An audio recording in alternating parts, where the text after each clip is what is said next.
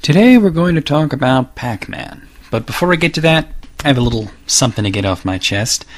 Guys, as I've said in the very first episode of Urban Legends of Video Gaming and several videos after that, there is no schedule to this series, nor is there any clearly defined end. Asking me when I'm going to do another episode is pointless, because you're not going to get an answer.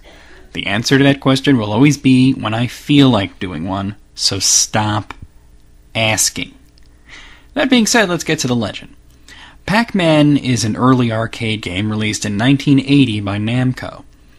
In it, you play as a yellow circle named Pac-Man who navigates a maze eating dots and fruits.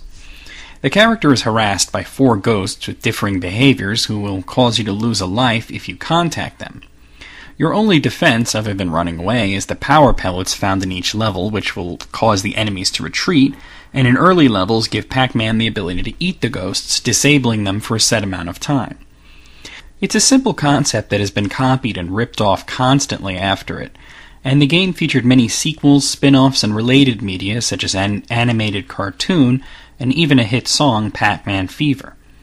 There's a lot to say about Pac-Man that isn't common knowledge, mostly about the creation of the game and character, but sometimes it can be hard to separate fact from fiction, especially when there are often conflicting stories, sometimes from the same source.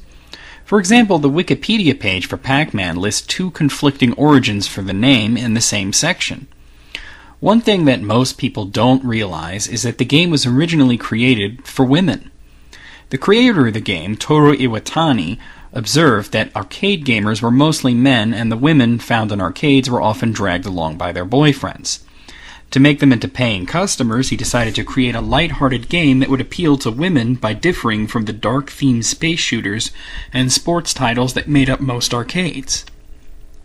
Everything down to the fruit was crafted with a female audience in mind, as his rationalization for this was simply that women like to eat fun foods and that they like to eat dessert afterwards.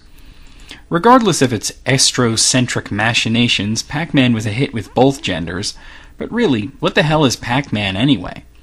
With the game's primitive graphics, he appears to be a circle with an opening and closing mouth, but the artwork on the various cabinets have given him legs and sometimes arms, and in some cases, even a long nose.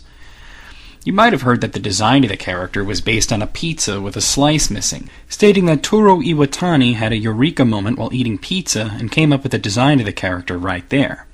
This, however, is false, as Iwatani himself admitted it was a lie way back in 1986, admitting that the character was created by basically starting with the Japanese character for mouth and making it round and simplified. Despite this admission, he continues to not let the truth get in the way of a good story, and repeats the pizza story to this day. So that's Pac-Man, but what the hell is a Pac anyway?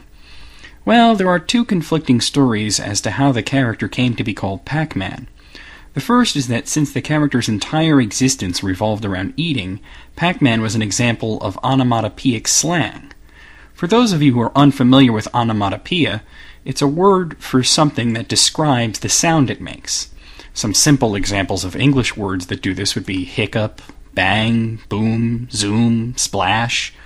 In other words, if you could describe the word as a sound effect, it's an onomatopoeia. In Japanese, an example of onomatopoeic slang for eating would be paku paku tebiru, translated literally as eating pak-pak, with the pak-pak sound being the sound of an opening and closing mouth, like this. So, from Paku Paku came Pac-Man, who eats. Another story is that in Japan, the character was originally known as Puckman, due to his round shape resembling a hockey puck. He was changed to Pac-Man for the American release due to concerns over arcade vandals easily changing the P in Pac-Man to an F, giving us Fuckman. So, which is true? Well, it's easy to point at the first story as being the true one as it makes more sense, it has a linguistical logic applied to it, and the Fuckman story just seems unbelievable, as it resolves solely around businessmen concerned that gamers will transform their cabinets into paragons of vulgarity.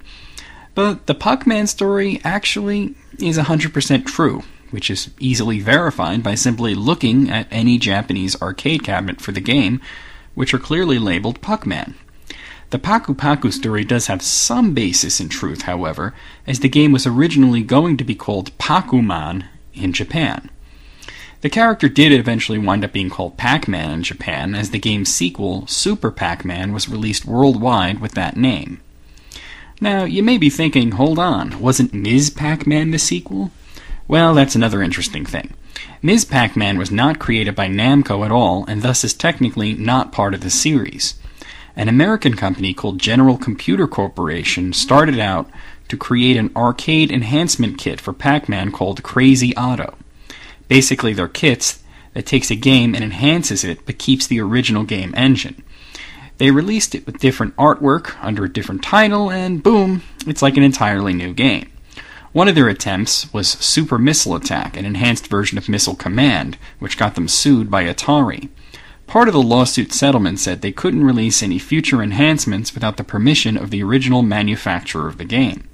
But there was a loophole in the wording, as they only had to get permission from the manufacturer, not the developer. So, instead of having to deal with Namco, the General Computer Corporation went through Midway, who published Pac-Man in the United States. Midway were getting impatient with Namco, who were dragging their heels with Super Pac-Man, so they bought the rights to Crazy Otto, changed the sprites, and released Ms. Pac-Man. This would lead to more unauthorized sequels from Midway, though eventually they'd wind up having to turn over the rights to the game to Namco, who also ended their business relationship. Namco has almost ignored the existence of these games, such as Ms. Pac-Man, only including it in their collections twice, and never speaking about it or any of the other Midway-created titles. So there you have it. Sometimes the truest sounding stories are false, and the most ridiculous ones are true. And the fun ones about pizza are good enough to repeat years after you admitted you were full of crap. So join me next time, and we'll talk about chicks with dicks.